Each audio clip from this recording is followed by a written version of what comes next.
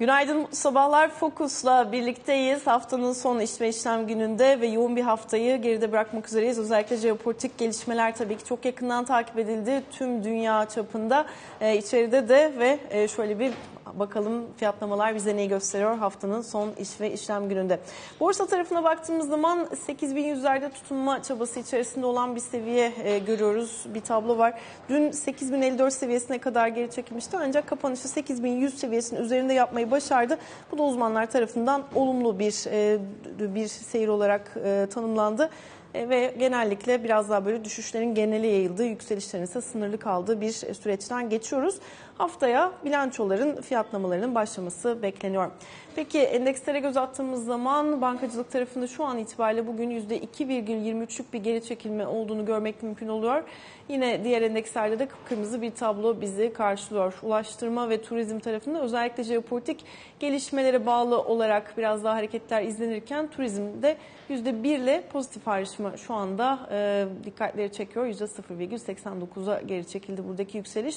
Ve diğer endekslerde %1'in üzerindeki kayıplar görmek mümkün oluyor. Bankacılık tarafında ise bir negatif ayrışmadan bahsediyoruz. Ve tabii para piyasalarına baktığımız zaman dolar TL'de 27,80 seviyesiyle bu sabah da yine kademeli bir miktar yükseliş olduğunu görmek mümkün oluyor. Dün gelen veriler KKM'de ki şimdiye kadar en büyük çıkışın, haftalık çıkışın gerçekleştiğini gösterdi. Euro TL tarafına baktığımız zaman da 29,37 seviyeleri gözlemleniyor. Dolar endeksinde yön aşağı olsa da yeniden 106,3 seviyesindeyiz. Dün ABD'den enflasyon verileri açıklanmıştı ve aylık bazda %0,4, yıllık bazda manşet rakam %3,7 artmıştı. Bu beklentilerin bir tık üzerinde gelirken bir önceki aya göre bir değişim olmadığını gösterdi. Çekirdek enflasyon ise beklentiler dahilinde %4,1'e geriledi. Euro dolar paritesinde 1.0554 seviyelerini görüyoruz. 1.06'lara kadar gelmişti aslında dün ancak dolar endeksindeki yukarı yönlü hareketle beraber yeniden 1.05'lere gerileyen bir tablo var. Sterlinde de yine dolar karşısında bir miktar değer kaybı içerisinde olduğunu görmek mümkün oluyor. Orada da 1.23'lerden 1.22'lere doğru bir geri çekilme olmuştu. Ve orada da Avrupa borsalarına şöyle bir baktığımız zaman Avrupa'da bugün biraz daha karışık bir tablo var. Londra'daki hafif yukarı yönlü hareketlerle bir pozitif ayrışma olduğunu görüyoruz. Ancak diğer endekslerdeki kayıplarda şu anda şu saatler itibariyle biraz daha sınırlı kalmaya başarıyor gibi. Bakalım gün içerisinde neler olacak, bunları takip edeceğiz. Ve bir taraftan ABD borsalarına baktığımız zaman 4 gündür yükseliyordu ta ki düne kadar. 3 ana endekste de kapanış negatifte gerçekleşti. Ve bugün itibariyle biraz daha bilançolarda olacak gözlerimiz. Bilanço fiyatlamaları başlayacak. JP Morgan, Wells Fargo, Citigroup ve BlackRock'ın bugün bilanço açıklaması bekleniyor.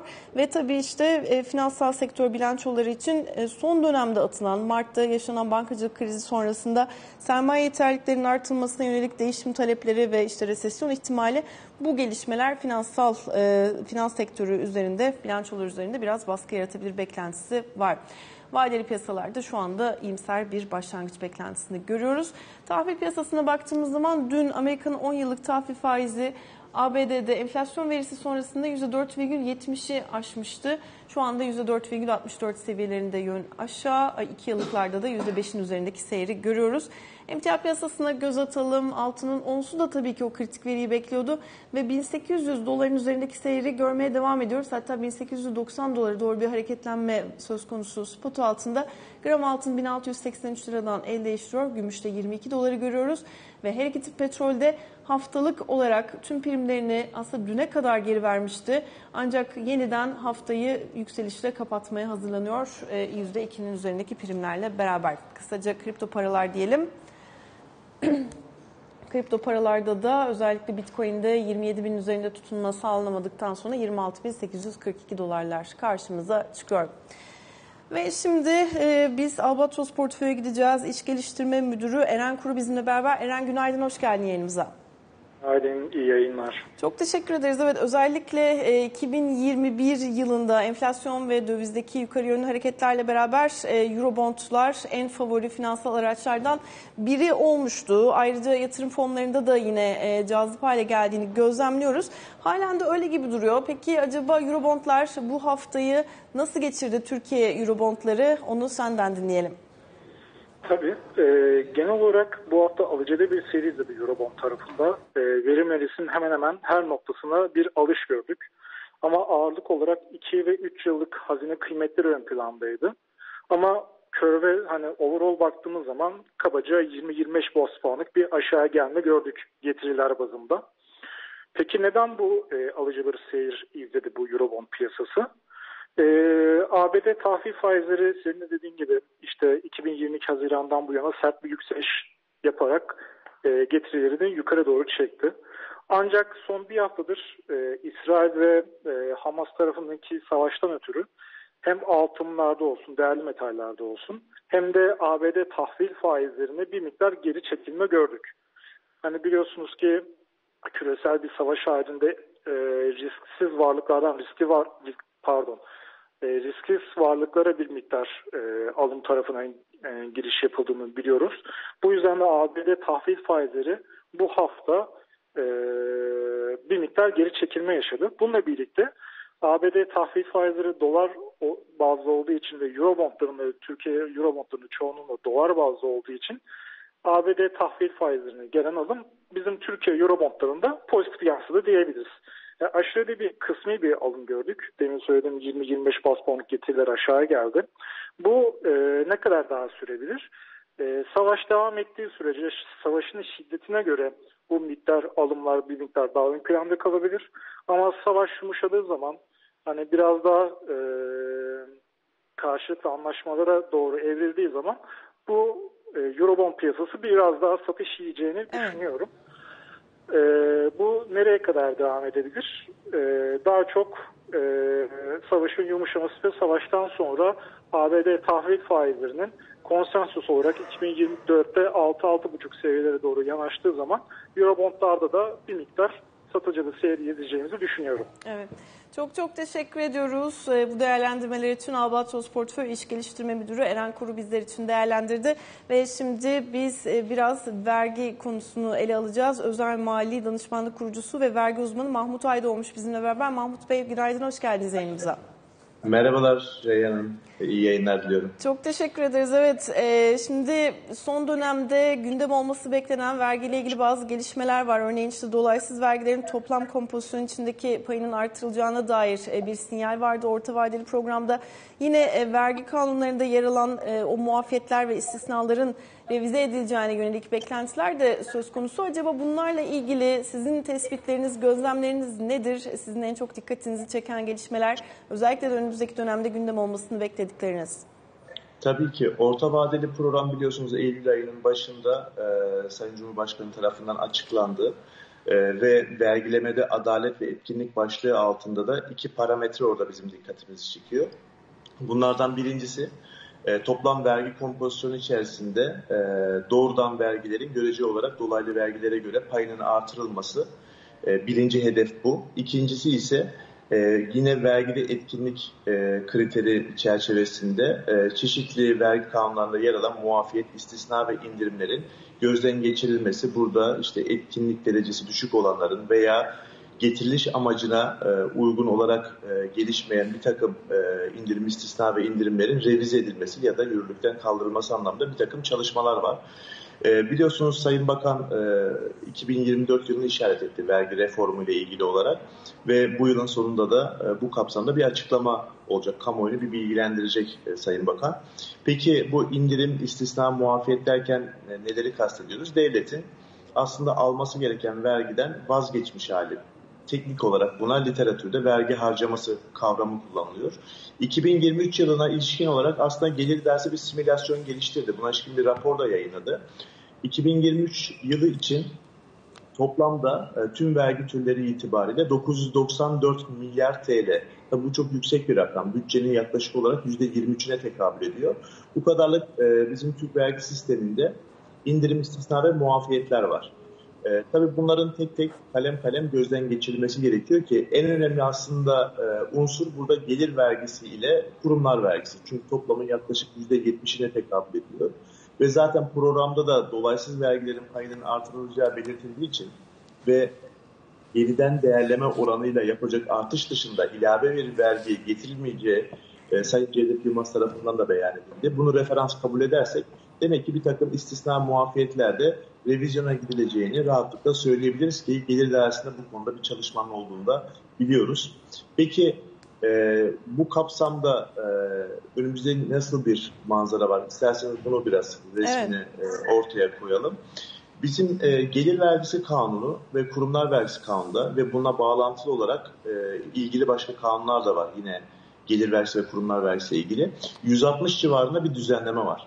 Bunlar tek tek zaten gelir dairesi tarafından resmedilmiş vaziyette. Her bir istisnanın, her bir muafiyetin bütçeye olan maliyetin ne olduğu aslında rakam bazında yaklaşık olarak belli diyebiliriz bu anlamda. Tabii burada bazı kalemler var. Bunlar hem istenilen amaca hizmet etmiyor hem de bir takım sektör olarak bazı rekabet dezavantajı yaratıyor diyebiliriz. Bunlara ilişkin olarak... Ne gibi mesela? Bunu biraz açabilir misiniz?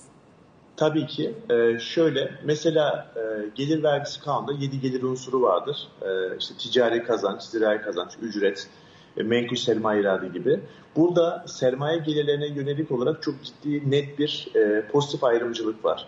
Hisse senedi alım satımlarında devlet tahvili veya hazine bonosu alım satımı veya faiz geliri elde edilmesinde herhangi bir vergi ödenmesi söz konusu değil. Yine şirketlere ortak olup buradan temettü elde eden kişilerin elde etmiş oldukları kar paylarında %50'lik bir istisna var. Belli bir hacmi geçmiyorsa beyan edilmiyor. Dar mükellef olan yani yurt dışında yerleşik olup Türkiye'de menkul sermaye irade dediğimiz faiz, kar payı gibi gelir elde edenler için beyan sistemi yok. Stopaj nihai vergilendirme oluyor. Bunun gibi bazı kalemlerden bahsedebiliriz. Dolayısıyla burada bir revizyona gidileceğini söyleyebiliriz.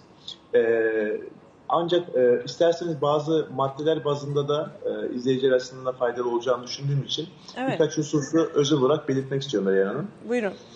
Bunlardan birincisi biliyorsunuz Temmuz ayı içerisinde taşınmaz satış kazançlarına ilişkin olarak bir istisna düzenlememiz vardı. %50 istisna vardı ve bu kaldırıldı yürürlükten. Sadece kanun yayım tarihinden önceki varlıklara ilişkin olarak sınırlı olarak yürüyen bir düzenleme var şu anda.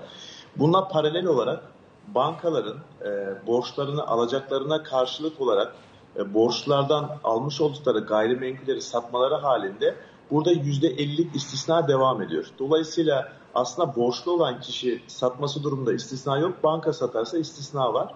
Dolayısıyla bunun rehabilite edileceğini düşünüyorum. Bir diğer nokta yatırım fon ve ortaklıkları ile ilgili. Girişim sermayesi yatırım fon ve ortaklıkları olsun, gayrimenkul yatırım ortaklıkları, yine menkul kıymetli yatırım ortaklıkları, bunların elde etmiş oldukları kazançlar kurumlar vergisinden istisnadır. Dolayısıyla burada da bir düzenlemeye gidileceğini, belki kurumlar vergisi istisnası kalabilir ama kurum bünyesinde yapılan bir stopaj yoluyla burada bir vergilemeye gidilebileceğini düşünüyorum. Yine emisyon primi istisnası var. Yani şirketlerin hisse senedi ihraçlarında piyasa değeriyle kaydi değer, nominal değer arasındaki fark işletmeler arasından aslında bir kazançtır ancak bu vergilendirilmiyor. Burada da yine bir vergilendirme yoluna gidilebilir. Yani anlattıklarımın genel çerçevesini değerlendirirsek aslında biraz daha sermaye üzerinden bir vergilendirme diyebiliriz. Bunun gibi birçok istisnalar var. Mesela yine aklıma gelen sponsorluk harcamaları. Sponsorluk harcamaları ile ilgili bir indirim müessesesi var. Profesyonel branşlarda ve amatör branşlarda diye ikiye ayrılmış vaziyette. Amatör branşlarda yapılan sponsorluk harcamalarında %100, profesyonel olanlarda %50. Burada mesela futbol dışındaki diğer tüm branşlar amatör kabul ediliyor. Halbuki biz voleybolda biliyorsunuz Avrupa şampiyonu olduk. Ama voleybolla ilgili yapılan harcamalar amatör kabul ediliyor. Belki bunda bir düzenleme yapılabilir. Ama esas konu bu değil. Sporcu transferlerinde yapılan sponsorluk harcamaları da kazançlar indirilebiliyor. Biliyorsunuz bu yaz sezonunda dünyaca ünlü birçok yıldız Türkiye'ye geldi. Ve bunların bir kısmının da sponsorlar aracılığıyla yapıldığını biliyoruz. İşte Icardi transferi olsun, Dzeko transferi olsun. Burada sponsor olan firmalar bunları matrahlarından indirmek suretiyle daha az vergi ödüyorlar. Tabii bu indirimin getiriş amacı biraz daha Türk sporunun gelişmesi ama futbolcu transferine sponsor olmak, burayı finanse etmekle Türk sporunun gelişmesi ve kamu vergileriyle bunların finanse edilmesi arasında bir sosyal adalet yönünden illiyeti gözden geçirmekte fayda var diye düşünüyorum. Şimdi az vaktimiz kaldı ama şunu merak ediyorum. Bütün bu anlatmış olduklarınızın yani hayata geçme öngörüsü acaba ne zaman? Yani herhangi bir takvim var mı bu anlatmış olduklarınızla ilgili olarak? Tabii ki. Şöyle 2024 yılının 3. çeyreği olarak Orta Vadeli programda bu belirtilmiş. Bu indirim istisna muafiyetlerin revizyonuyla ilgili olarak. Muhtemelen biz 2024'ün ilk çeyreğinde yavaş yavaş bunun gündeme geleceğini göreceğiz. Dolayısıyla kamuoyunda tartışmaya açılacaktır bu mevzu. Ve ikinci 6 aylık dilimin başında da 2024'te yasal düzenlemeleri görerek hayata geçeceğini düşünüyorum. Ve burada da Sayın Bakan'ın söylemlerinden hareketli ve gelir dairesindeki çalışmaları da yakından takip ettiğim için ciddi anlamda bir revizyon söz konusu olacak. Evet. Çok çok teşekkür ediyoruz değerlendirmeleriniz için, katkılarınız için. Özay Mali Danışmanlık Kurucusu ve vergi uzmanı Mahmut Aydoğmuş bizimle beraberdi. Fokus'u noktalıyoruz ve her cuma olduğu gibi kısa bir aranın ardından risk yönetimiyle yeniden birlikte olacağız. Bizden ayrılmayın.